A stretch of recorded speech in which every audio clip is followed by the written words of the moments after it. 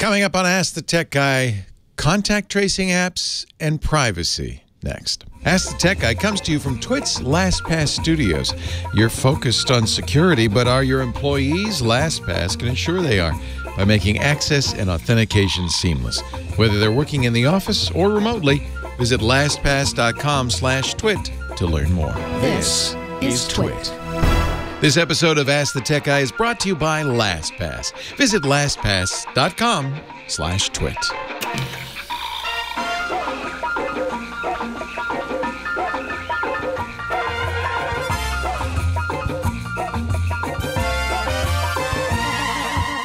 Hey everybody, Leo Laporte here. Time for Ask the Tech Guy. I got a question at Ask the Tech Guy at twit.tv from Brad. He writes, I am very concerned about the COVID-19 tracking APIs put on my Android S9 when updated to Android 10.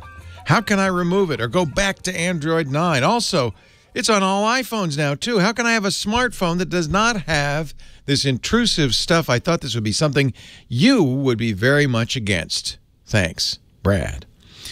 Well, this is a complicated subject, of course, because we're all worried about the pandemic and COVID-19, and I think many of us would like to help out in stamping out COVID-19 so we can all get back to work and life can get back to normal. One of the ways the medical community says we can do that is with contact tracing. The idea is if I know who has COVID-19 and I can see everywhere that person has been for the last 2 weeks and every other person that initial contact might have infected, I can isolate them all, quarantine them all, and prevent, or at least reduce dramatically, the spread of the virus. Now, this is a technique being widely used all over the world. In fact, it's the technique that's being used by the countries that have been the most successful in damping down the pandemic, countries like New Zealand and South Korea. Apple and Google, early on in this pandemic, announced that they were going to create a programming interface, or API, for contact tracing. And they said, and they were very clear about this, that they were going to do it in a way that respects the user's privacy. They wrote a lot of white papers. Our own Steve Gibson looked at the white paper, was very impressed by the techniques they used. The whole idea of the API is it doesn't ever reveal who you are to anybody, especially the cell phone companies or the government. But it does help you track where you go and let people you might have contacted know that you've been diagnosed with COVID-19. But here's the thing. Yes, it's on all Android phones now. It's on, well, at least all Android phones with Android 10. It's on all iPhones, any iPhone that's been updated with, I think it was 13.5 that came out with this. But it is not a program, and it's not doing anything. In fact, if you go to the settings on Android or iOS, they'll tell you you can't enable this. You can't turn it on until you install a tracking app. And here's the interesting thing, and it's not for the reason you might think. Very few countries or states are adopting this API. It's just not that popular. And the reason it's not popular is because it's so privacy forward. Apple and Google have really done a good job of making sure that the data doesn't stay on the phone for very long, that nobody knows who you are, you're completely anonymous. And the problem is health officials say, well, that's no good to us. We want to know who you are.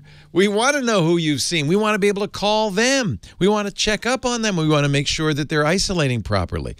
So very few health authorities are interested in the Apple-Google solution. There are a few states, 4, in fact, out of the 50, Alabama, North Dakota, South Carolina, and Virginia, who've said they will develop an app. To my knowledge, none of them have yet. Actually, there's a great list on 9to5Mac. Zach Hall has started compiling it, keeping track of who's using the API. Around the world, yes, some companies are using it. Countries, I mean, are using it. You may remember at first Germany says, no way, now they're doing it. Japan's using it, Switzerland, Italy, Latvia, Estonia, the UK's considering it. But in most cases, countries are saying, yeah, it just doesn't give us enough information So it's not going to be useful to us. In fact, there are a lot of people, including Bruce Schneier, who is a great security guy and a technologist, and the Brookings Institution, a widely respected think tank, who've said contact tracing apps never can work. As long as they're voluntary, not enough people will use them. Too many people, frankly, like you, Brad, are worried about privacy concerns, so they're going to avoid those apps. And the apps themselves don't give enough information to the health authorities. Actually, the interesting thing, Brad, your Google Maps app probably knows more about you and is sending it to more people than this COVID tracking API does. In fact, probably Google Maps would be the single most useful thing that health authorities could use, because you could anyway, look at your Google Maps and say, yeah, well, this is where I was in the last 14 days, if you have location settings turned on. You don't have to worry, in other words. It's just an API. It is not being turned on without your permission in every case, and this is a requirement from both Apple and Google. The apps that use these APIs are installed voluntarily. Nobody's making you install these apps. And if you don't install them, nothing is turned on. You can't even do it yourself. It's just passively sitting there waiting for an app to come along. I think this is a great thing that Apple and Google did. They tried to help solve in the best way they knew how with their capabilities this problem, being very privacy forward. And of course, people worldwide are concerned with privacy. It's another reason these apps have just not taken off. Singapore designed an app. I believe it does use the Google Apple API, and it was only used by 25% of the population. Now, Singapore has managed to damp down the infection, but they've done it by human contact tracing and isolation. They've actually, which is much more privacy invasive. A person comes to your house as soon as you're diagnosed with the virus and says, all right, where you been? I need to know everywhere you've been. I need to know everywhere you've seen. They'll go to every business. They'll say, who was here then? I want to see the videos. It's much more privacy invasive, but that's what needs to be done if you want to use contact tracing and isolation to slow down the virus. That's a decision that will be made by governments, by individuals. That's a societal decision, what's best for society. But as far as it goes, as far as your current phone situation, it's not doing. If you haven't installed an app, and chances are very good you haven't, it's not doing anything. I would worry a lot more about the other trackers you have on your phone. You have a ton of them, and none of them have any of the restrictions that the Google Apple API have.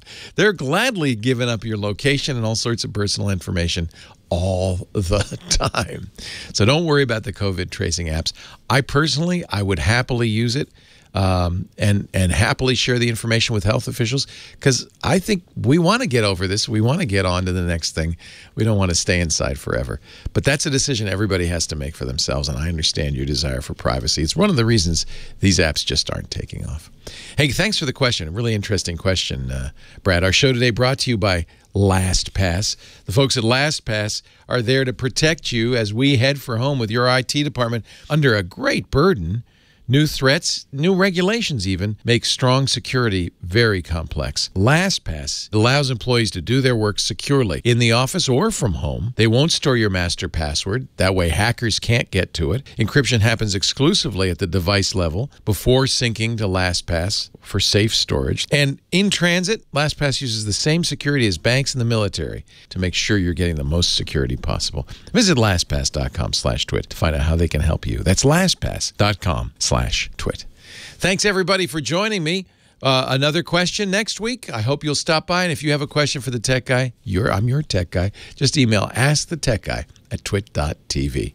See ya. Stumped on a nasty tech conundrum? Email askthetechguy@twit.tv.